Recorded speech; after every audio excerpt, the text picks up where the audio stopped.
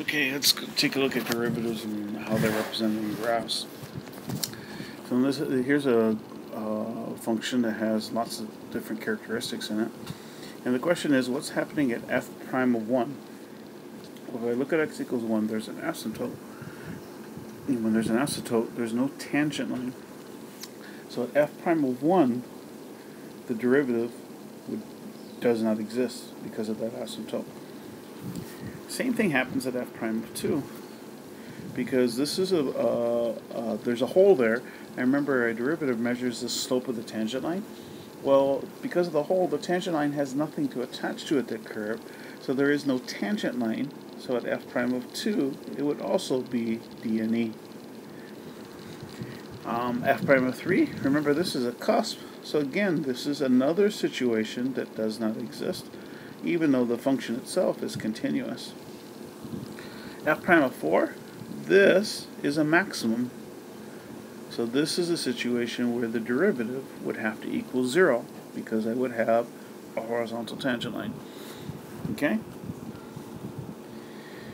If we're looking at the second derivative, so first of all, if we look at the first derivative, we would know that the first derivative would be positive here because the function is increasing, negative here in this region because it's decreasing, positive, and then negative, again, because increasing and decreasing behavior.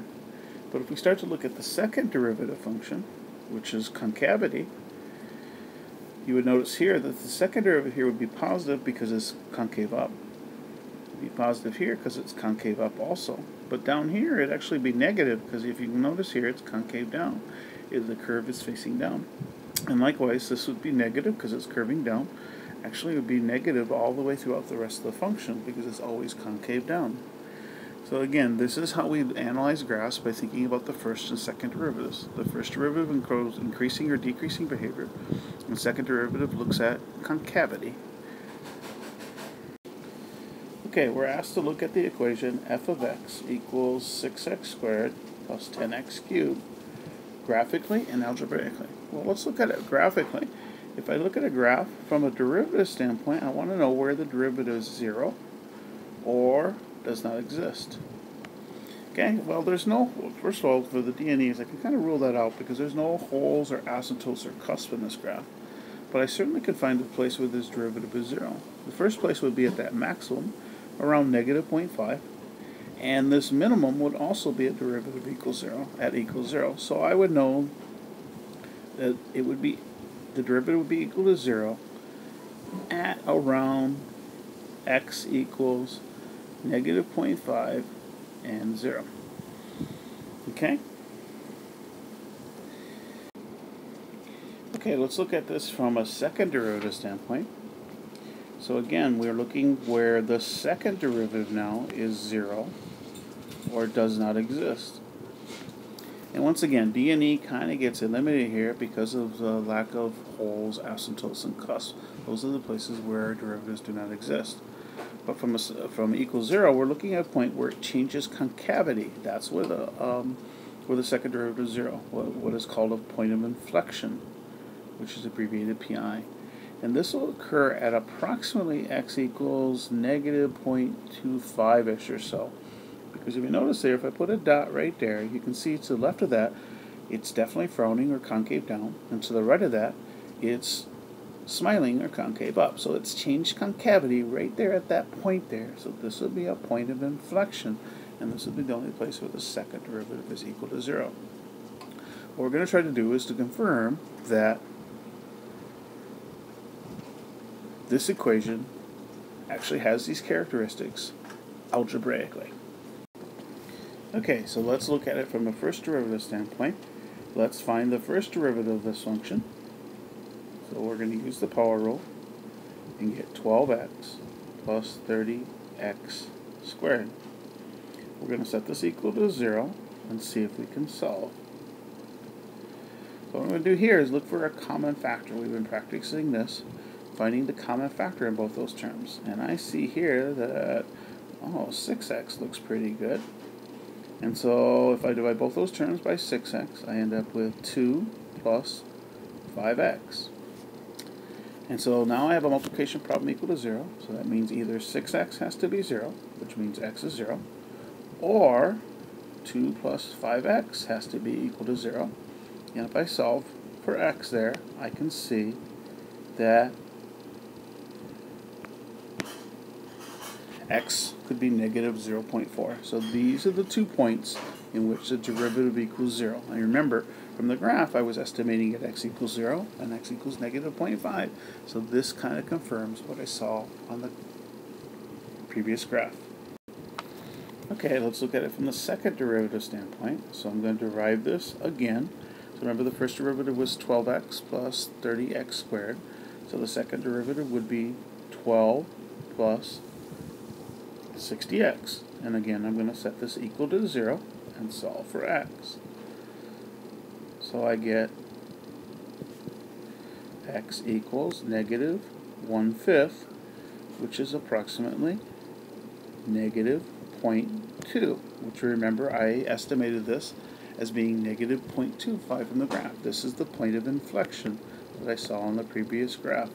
So again, this is how we confirm algebraically what we saw graphically on the previous page. What we can do here is start to analyze graphs by looking at the derivative and second derivative to analyze the behavior. So this is supposed to be x to the 4/3. This is an exponent. Likewise, this is 4x to the 1/3. Doesn't look like that here, but trust me, there are supposed to be exponents here. So I'm going to find h prime of x by using the power rule. So this would be 4/3 x to the 1/3 plus, actually, 4/3 x to the negative 2/3. Very careful with my power rule here, making sure I got that. I'm going to set them equal to 0.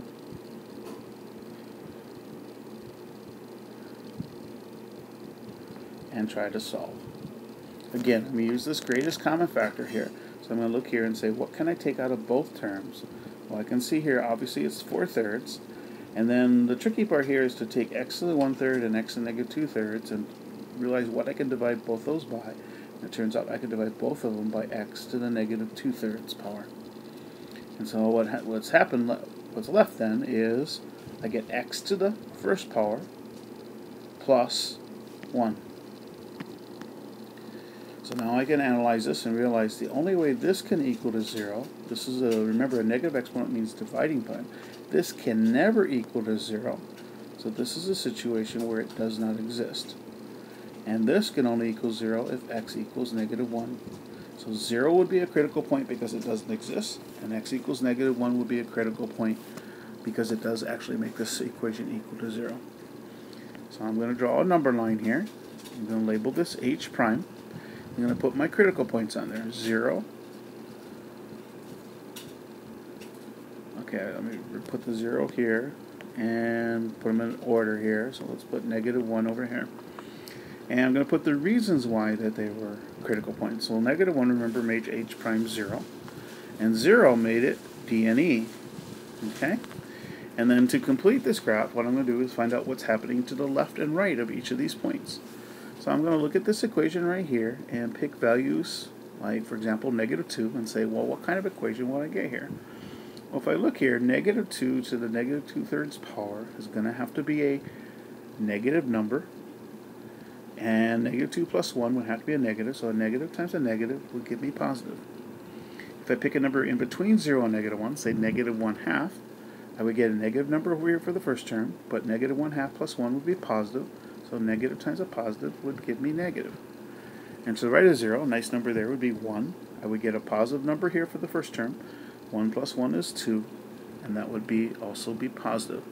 So I can see now that this function would be increasing, level off, decreasing. I have a d and e, so it would be a hole or a cusp. I'm not sure what that is without doing a little more analysis here. And increasing. But this would definitely be a situation where it did not exist. So now I can actually analyze this graph and look at the number line and predict what the behavior of this graph is without ever grabbing a graph. So let's look at it from the second derivative standpoint. So I need to derive this again. So this was 4/9 x to the negative 2/3. And again, this was h double prime of x. Oops.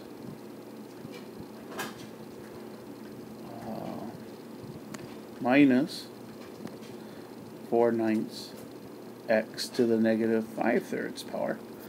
And again, I got to go back and look at the first derivative to find this derivative. Derive it again and use the power rule again. And I set it equal to 0 again. So, solve the equations here. And I factor this. So again, I can look here and say 4/9 x. The trick here is to take the lower of the two exponents. That will always be the common factor. And see what's left. So this will be x to the first minus 1. So again, this would be a situation where the 0 would actually make a DNE. So this will be a critical point because it makes it non-existent. And this will be x equals 1. So from a second derivative standpoint, if I were to make a number line, I would put the number 0 because it does not exist, and the number 1 because it makes it 0. And I pick points to the left and right of there. Left of 0 would maybe be a negative 1, and I would get a negative times a negative, so I would get a positive here. In between 0 and 1, I would pick positive 1/2, and again I would get positive times a negative, that would be negative. And if I pick a number to the right of 1, I would get positive times a positive, which would be positive. And so I can look here and say, oh yeah, concave up, because remember second derivative deals with concavity. Again, DNE means a cusp or a hole or asymptote. Concave down, this would be a point of inflection, and at the very end I would get concave up. And so this would be the second derivative, what the number line would look like. Okay, this is a classic AP exam question. They give you a problem and ask you to sketch what the graph may look like. So this is what we call interval notation. This means from x equals -5 to -2. It has this property where it has a positive first derivative and a positive second derivative. X equals -2, it's DNE in both derivatives case. And then from x equals -2 to x equals +2. Notice the first derivative is negative, but the second derivative is still positive. At x equals 2, they're both 0. And then from x equals 2 to x equals 5, both the first and second derivative are negative. So we're trying to sketch a function that matches this criteria. So we know, and please note the word continuous, that kind of limits our limits our options that we can have where the graph doesn't exist. Remember, we have holes, asymptotes, or cusps. Because it's continuous, we have no choice but put a cusp at x equals -2. So from x equals -5 to 2, we need some sort of function that's increasing but concave up. Remember, a positive derivative means the function is going up. A positive second derivative means it's concave up. So it's increasing and concave up from x equals -5 to x equals -2. So maybe something like that, increasing and concave up. We know there's a cusp at x equals -2, and then it has to be after that, it has to be decreasing, but still concave up. So I'm going to draw some sort of function that looks like this, decreasing and concave up. And this is going to continue on until I get to x equals 2. X equals 2, if you notice, both the first and second derivative is 0. So that means it levels off, and this is a point of inflection. Okay? So that means it has to change concavity, which sure enough, if you look here, it decreases and concave down. So I'm going to draw a function that decreases and concave down, and I now have a function that meets all the criteria that this graph is asking me.